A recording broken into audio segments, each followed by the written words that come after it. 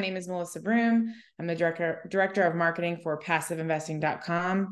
Wanted to show you, well, first of all, I'm going to be discussing creating authority platforms to accelerate your success in apartment syndication today. So something I'm super familiar with is sort of all, but basically my job here at PassiveInvesting.com is to manage these things. So we'll get a little more into that in just a bit, but real quick, wanted to show you our website. So PassiveInvesting.com, we are a syndication group where we have multiple different asset classes, multifamily being the largest. So this is Multifamily Investor Nation. But we also have additional asset classes. If you scroll down on our website, you'll see we have self-storage, car wash, hotel, and we also have a real estate debt fund. So if you want to learn more about our team, you can click on the Meet the Team tab. And if you're interested in learning more about our investments, you can click under our current offerings here, or you can go ahead and fill out the Join the Investor Club form, and then you'll be connected with someone from our investor relations team if you're interested in learning more about us. Another thing I wanted to mention before I get started, our managing partners, Dan Handford and Randazzo, wrote a book recently we just released. So I actually have a copy right here. The link to purchase is in the chat box, but this is a great resource for active or passive investors. It's the ultimate guide for apartment syndication. It's a great book, very, lots of details. If you're in this business and you want to learn more, click that link, go get your book, leave a review. We always appreciate reviews. And yeah, so we'll get started over here with the webinar.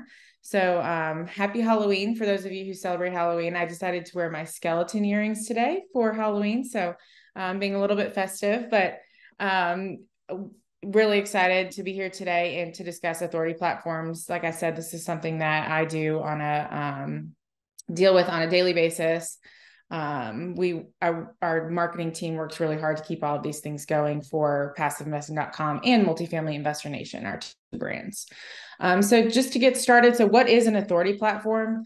So an authority platform is basically is creating a digital or online platform that has established itself as a trusted and respected source of information. So the key here is a trusted and respected source for information. So making sure that you are, giving out quality resources and education and knowledge. That's key here. It's really making yourself a leader in apartment syndication. So in this space, being a leader, and also, so what kind of forms is like, what different authority platforms that there are, blogs, websites, social media, podcasting. Podcasting is a big one. We'll get into that. YouTube channels, online forums and communities and blogs. So that's really an authority platform, is just being present in the space, educating, being the source of knowledge for people, writing a book, starting a webinar series, starting a podcast series. So all of those things kind of lead into like, what is an authority platform? So why should I establish an authority platform as an apartment syndicator? So the goal, syndicators, if you're in this business, part of this business is raising money, raising capital from investors, right? So you want to, I know if you've heard Dan Handford speak before, one of our managing partners, you've heard him talk about the investor triad and the know and the like and the trust. So all of these things are so important when you want to become successful in apartment syndication. Just a couple of things to keep in mind for your authority platform as you get started in this, and we'll talk about how to get started.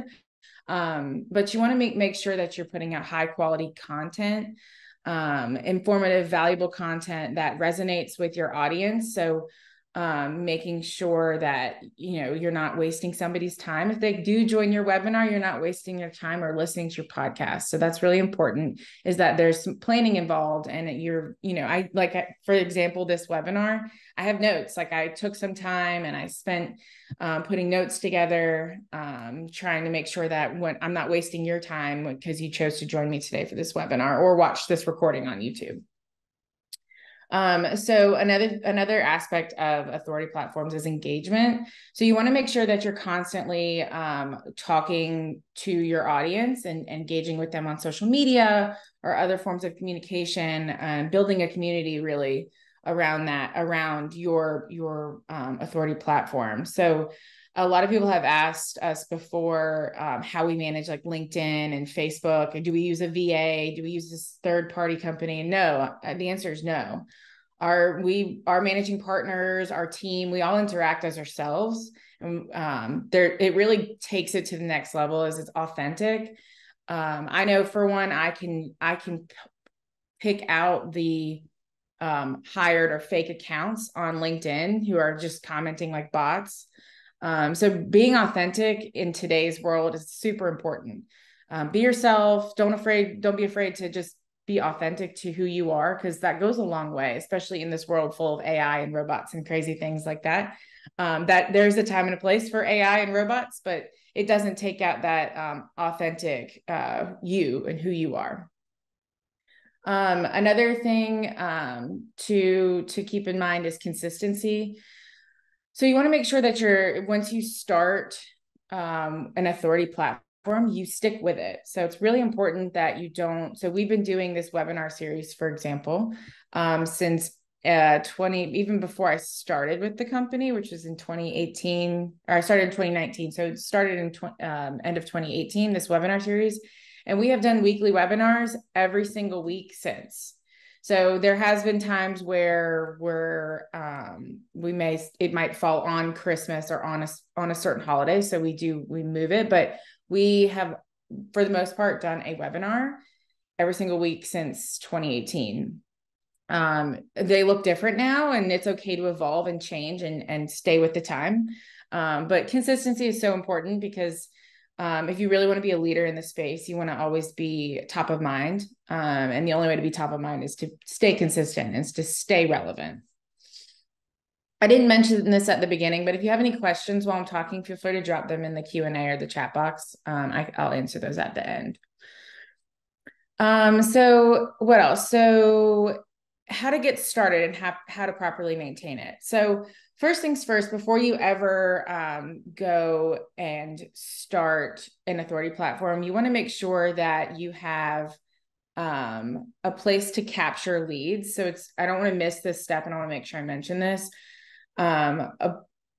You should be doing this anyways. If you're in the syndication space and you're trying to raise money or raise capital, you should have a place like a CRM or a place to capture leads. So make sure you have that set up first. I guess you could use Excel in the beginning, but once you get past 50 names, it's going to be too much to manage manually. I would say get a good CRM, start some email campaigns to your contacts, make sure that you're staying, like I said, top of mind. So I wanted to make sure I mentioned that. So how to get started and how to properly maintain. One thing that's really important is picking your niche. So obviously apartment syndication, that's what we're talking about, but what makes you trustworthy in the space? What makes you successful in the space? What is your specific angle? Are you a doctor? Is that your angle? Are you trying to reach other doctors? Are you someone who really enjoys doing interviews? Are you more of like a host, there's a couple of people who in this space who are when you ask them to speak at the events, at different events, which we've hosted before, they go, I don't want to speak, but I would love to host a panel, or I'd love to, be a host in some way. So is that your model? Are you more of are you a host? Are you a guest? Like what do you want people to view you as in this space? And then you want to create high quality quality content. Make sure that you do your research, know what you're putting together, and making sure it's high quality. Make sure you have a brand. So branding is super important. I've done some webinars on branding in the past. If you want to look at our Multifamily Investor Nation YouTube channel, make sure you have a brand in place. So it's really important that when someone looks for you, they know they're looking at you and your brand. your brand's super important long term to make sure that you're memorable and people can find you. So one thing I've always taught people is, especially in this space, there's a personal brand and then there's your business brand. I don't know if that's, so for example, Dan Handford is our managing partner. So Dan Handford himself has a brand. He's got different things that he's working on personally as well as professionally. And then also we have passiveinvesting.com. So that's also Dan's brand, but that's Dan's business brand. So you want to make sure that you establish both. Some people forget to establish their personal brand in this space. And those are the people that don't make it because people don't remember, passiveinvesting.com necessarily, but they might remember Dan Handford, or they might know us by Dan Handford, but don't realize it's passiveinvesting.com. So you want to make sure both go hand in hand. And they don't have to be the same either. You could have a podcast for your brand, but then be really active as yourself on LinkedIn. So, me, Melissa Broom, could be really active on LinkedIn, posting, interacting with others. But then there's the brand side of it that may run a podcast. So make sure you have both. It's sort of like if you don't use both, you're sort of wasting potential, I think, because people don't realize your personal brand is so important.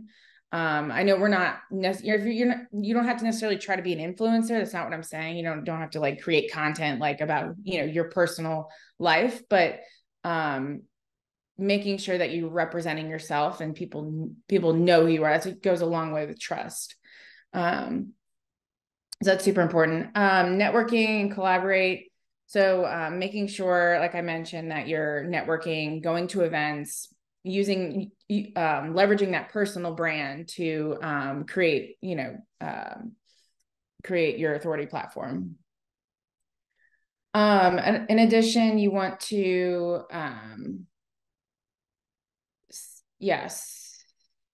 stay committed. Yeah. So like I said earlier, stay consistent, stay committed, don't give up. Start with one thing that you're good at. So what do you enjoy? Do you enjoy talking? Do you enjoy writing? Do you enjoy, social media? So what is something that is, start with the thing that you enjoy most and run with that. If you're not if you don't love being on camera, I wouldn't start with a webinar series. I would start with writing a book or, starting a blog. One thing that's Dan Handford's always said, and that I've also taken into my career, is version 1 is better than version none. I don't know if I'm many people have said that. I'm not trying to coin the term, but version 1 is better than version none. And it's true. So, your first podcast might not be great. That's okay. But at least you did it and you got yourself out there. You'll never know unless you try. So it's a very simple concept, but version 1 is better than version none. We send out a monthly newsletter. This is a great example of this. So when I first started in 2019 with our company, Dan handed me the newsletter that he had outsourced. And the first thing he said, he was like, version 1 is better than version none. Please make this better. So I turned around. I have a design background, a graphic design background. So I redid it. And now I think we're in like version 2 or 3 of the design of it. But, his goal was to get a newsletter out, and he did. He did that first month. And then I was able to take what he had built and build on that. So always don't be afraid to start. The worst thing you can do is start and then stop. Just start and get better. Continue improvement and making sure that you don't give up. A lot of this stuff takes a lot of work. Utilize VAs. Like I said, I wouldn't utilize a VA to be your voice, but you can utilize a VA or third party for podcasting management, webinar management, ghostwriting, there's all kinds of different things, creating websites, social media, graphics, whatever you need. I like Upwork to find VAs, but there's lots of great sites out there to find them. Like I mentioned, if you guys have any questions, go ahead and drop those in the chat box, because we are almost getting ready to wrap up here. So in addition, make sure that you are there is opportunity to monetize an authority platform. That's not our goal, but that is an option. So in the way I see it and the way we see it as a company, we like giving out free education. That's what we do. We don't make our money on our education. We make money in apartment syndication and real estate syndication. So that's our model. It's worked well for us. We do charge for events, but that's only to put the event on. So all of our marketing and events, all of the event income goes right back into marketing for the event to make it even better. So we don't do our events for profit. We do them to pay for themselves, basically. So that's one thing, but there's always opportunity to monetize. If that's what you want to do, coaching programs, different things like that, that is another avenue for an authority platform. All right. Does anybody have any questions that maybe I missed something or anything we want to dive in? Authority platforms is a very big topic. I could go on for a very long time into each one: podcasting, writing a book, starting webinar series, but we would be here all day. So if there's one in particular that anybody that's listening wants me to cover or discuss, I'm happy to dive further into how to do any of these things or anything specific. I'll give everyone just a minute to ask some questions in the chat. Joe asked, who do we use for podcasting? So we use a service called Poditize to publish our podcasts. So we're currently managing 3 active podcasts, and we are dropping episodes once a week on each podcast. So that's like 3 episodes a week. So we use Poditize. They've been very helpful. There's probably others out there. That's just the one we've always used. And that's poditize.com. Let's see, any other questions in here? Let's see one in here. What does the future look like for social media marketing? So social media is interesting because it's ever changing. There could be a new platform that we don't know about yet, which is it's ever changing. Right now, TikTok and Reels are the way to go. Our video does really well. Video in the form of TikTok and Reels. So making sure that the video is this way. So it's 9:16. So 16:9 is this. And then 9:16 is for my kids. 9:16 is that. So creating Reels and TikToks does really well. I will say that you have to be comfortable being on camera because that's a big commitment to committing to a TikTok account or Instagram Reels.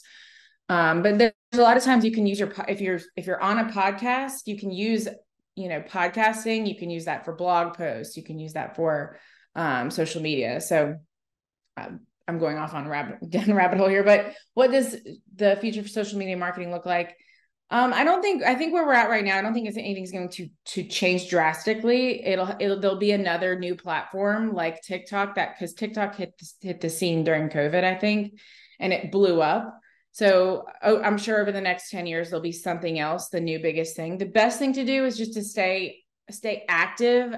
Honestly, personally, I don't use a lot of social media. I'm really on it to just sort of watch what's happening. I think the best thing you can do is, even if you're not a fan of it for your own personal use, just staying on it. If you're committed to it, take 5-10 minutes a day, scroll, click around, see what has good impressions, see what's, got nothing. The good thing about social media too, is it's a fairly low cost, low time commitment to do. So try, see what works and go from there. Is there a point when there's too much marketing? Where do you draw the line between being relevant versus annoying? This is a good question. So yes, I think you can be annoying. But you have to think that you're not, so you want to be across multiple platforms. So for example, if you're posting on LinkedIn every hour, it becomes LinkedIn, the algorithm isn't going to like that. Okay. But you could take that same energy and do one post a day on LinkedIn, one post a day on Instagram, one post a day on Bigger Pockets, one post a day on Facebook, right? So there's all these different platforms that you want to stay active on. I do think that, releasing a webinar or hosting a webinar every day is not your audience isn't going to respond to that. We found that like weekly webinars and weekly podcasting does really well. It's consistent. But yeah, you don't want to, you definitely don't want to oversaturate yourself, but you want to stay relevant. You want to comment and post with purpose, email with purpose. When we have, for example, when we have deals that we're raising money for, we don't email about the deal every day. Because that's the fastest and quickest way to get unsubscribed, and we don't want our investors unsubscribing. So when you email, you want to email with purpose, like, hey, here's an update on the raise, or hey, here's, whatever the messaging is. Make sure you have a message. Some people tend to forget that like time is valuable. If you really want somebody to read your email, give them something to read. Don't just tell them the same thing they already read, or that they may already know, or whatnot. So that's my advice for overdoing it. But definitely don't underdo it either. There's a fine balance, and you'll learn as you're doing these things, what works and doesn't work, because it's, you want to stay relevant. But your audience you'll know, based off of numbers and interactions. So, does anybody else have any other questions here? I've got about 5 more minutes left. I'm happy to answer anything related to, marketing, authority platforms, social media, anything related to our group. Give everyone just another minute here.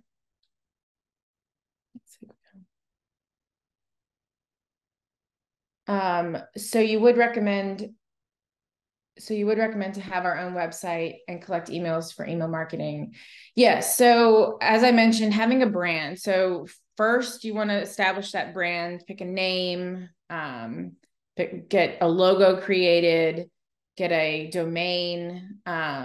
Yes, you want to have a website. There's a lot of great resources for websites that are easy entry. So there's like Wix, Wix, Squarespace. There's ClickFunnels, which is more of a funnel, but it's definitely, you can utilize it for like landing pages. You want an online presence because if your end goal is to raise capital for a multifamily deal, let's say you're raising $1 million. If someone's going to wire you $50,000, they're going to do their research on you and look you up and see who you are and see what your brand is. So it's really important to have a brand. It goes a long way. Imagine like going online to buy something. Let's say I need to go online and buy a certain kind of lotion. And I get on this website and there's no brand. It's just a link with lotion and to buy. I wouldn't trust it. I would think it's a scam. So you want to make sure that you don't look like a scam. You have to have that sort of, digital presence to back you. And don't get intimidated by the sound of a website. Like I said, use Upwork. There's some fairly affordable options out there.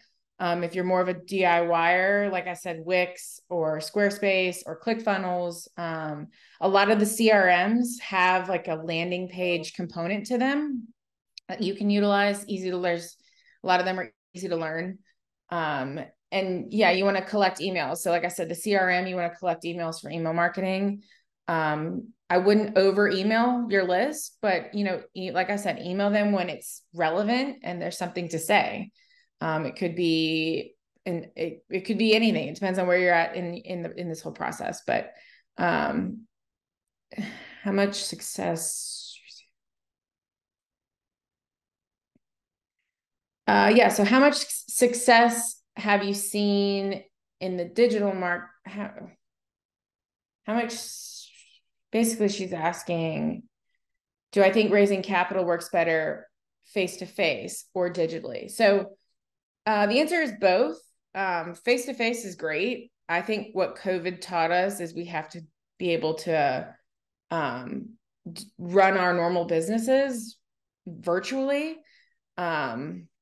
So yeah, face-to-face is awesome. If you can go to networking events and you can be at all the conferences, and that's awesome. That goes a long way.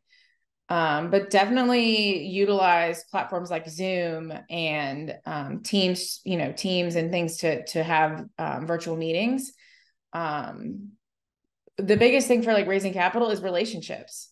So when you're first starting out, those relationships are super important. If you've got 20 investors and communicating with them goes such a long way. Even if it's just a quick text or an email or something, you want to make sure that you're communicating with them with purpose, but staying relevant, staying top of mind. We've had, just with our group, we've had tremendous success virtually. We've grown our company to, 2 billion asset, 2 billion in acquisitions in just 5 years or so. And, a big chunk of that was during COVID, where everything was virtual. There was events here and there and things that tried to, to stay consistent. But I mean, I think there's a lot to do digitally and virtually. So that answers your question. Does anybody else have anything I can touch on before we wrap up for today?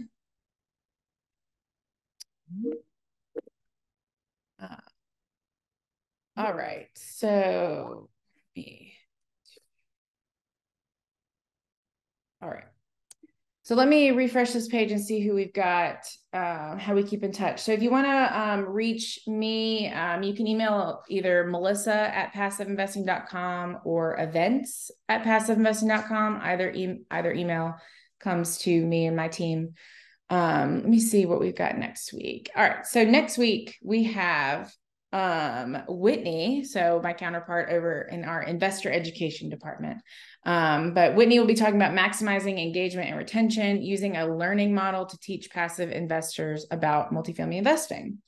So it's a great second part to this is Whitney is education. So Whitney does all of our educating for investors. She's an investor herself and she's so knowledgeable.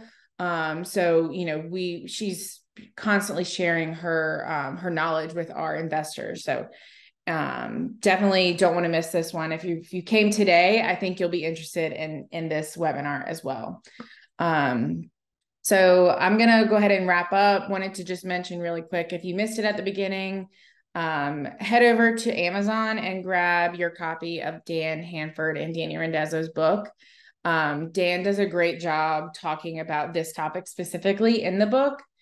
So if you haven't already, go ahead, go grab the link is in the chat box again. If you haven't already, go get your copy, leave us a review, leave a review on Amazon for us as well and tell your friends, grab an extra copy for your friends. So I have mine here. Great. So, like I said, go ahead, sign up for next week and Whitney will be presenting with you. And I hope everyone has a great, happy Halloween. Get lots of candy, trick-or-treating tonight. I'm going to show my earrings one more time. Always like being festive, and have a great rest of your week.